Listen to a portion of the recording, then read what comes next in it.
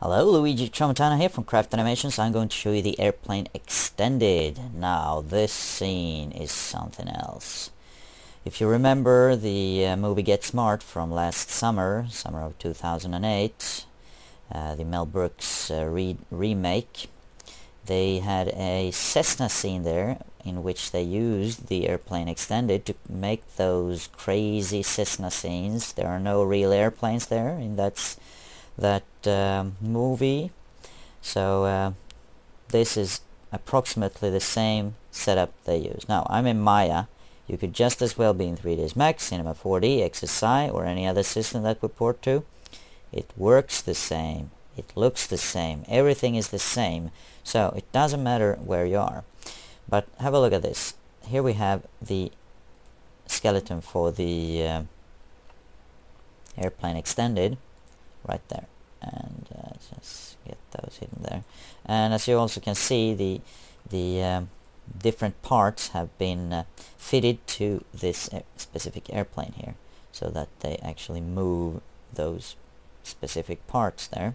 And I will just hide that and have a look at this scene here. Isn't that strange? We have a spline speed controller. For that tutorial, go into that. It has been set to go to fly on this spline here with 100 miles per hour. No, actually 150 miles per hour. So this car will have a tough time.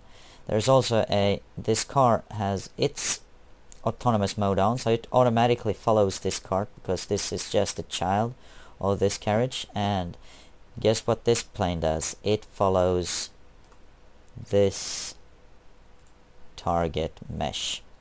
So that's the target mesh for the airplane extended, and it tries to follow this one automatically, but I can still manipulate that automatic path with my input device. And by having that said, I want to jump into the sphere cam here and just get going. Have a look at this. I mean, this is so cool that it's amazing. Okay, we're accelerating up. So the airplane is actually stalling right now, but here he comes. Alright, okay, I'm not doing anything with my input devices here. Everything is automatic right now. Now, it would keep stalling. There are a few things that are important to know here.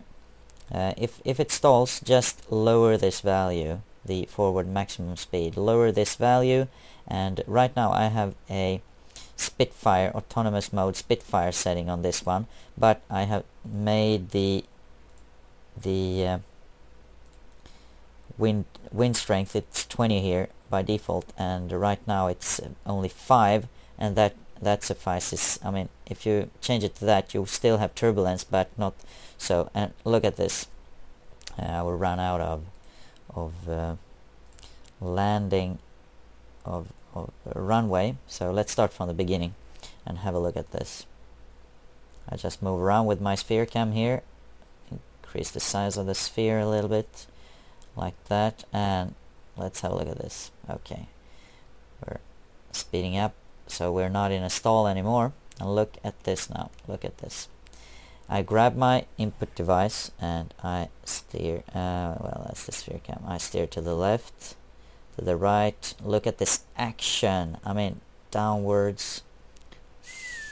I fly closer to the car, and I'm steering the camera here at the same time, so this is, I mean, I can get these fantastic shots while I'm actually filming here.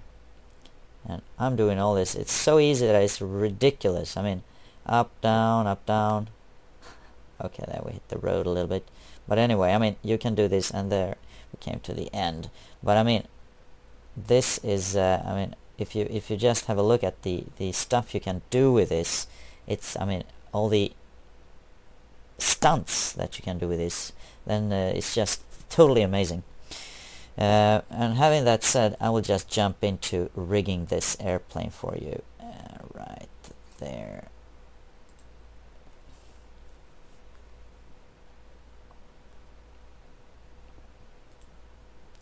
Okay, so the first thing I do here is I create the bone system, as with all vehicles. Airplane extended there, and this airplane now seems to be enormous, but it's not. This is in meters. This is maybe 6-7 meters.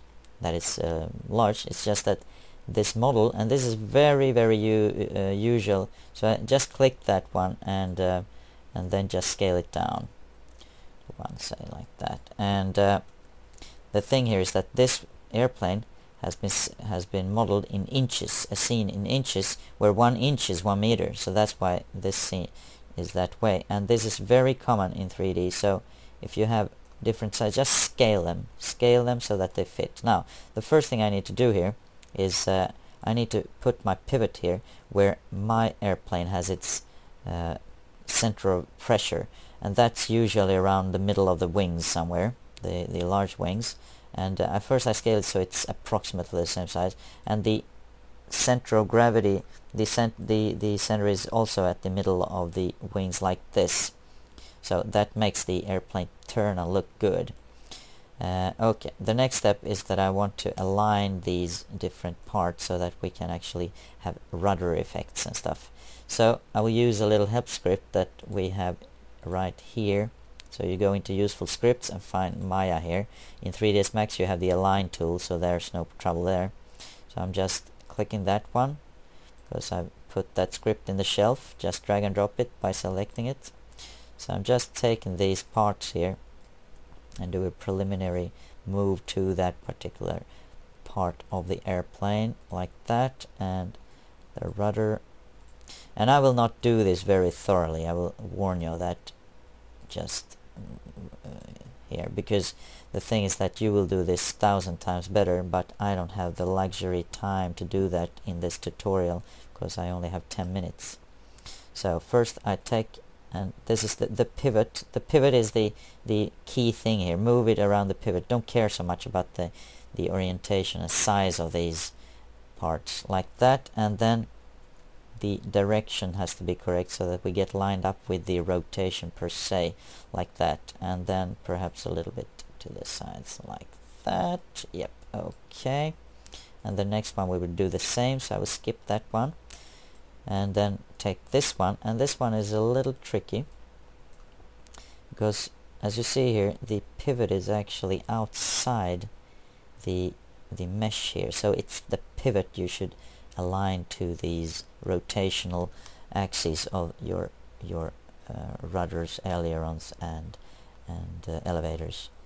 So like that, and rotate it a little bit perhaps like that. Yep, okay, and maybe to the sides too. No, that's quite alright actually. And the same goes for that one. And then we have the ailerons. We don't have flaps, so you can't actually, these ones, the inner ones are flaps, so those are for landing, start and landing, and we don't have that opportunity with this version of the airplane.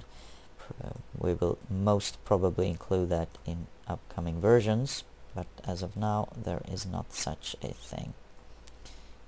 That, and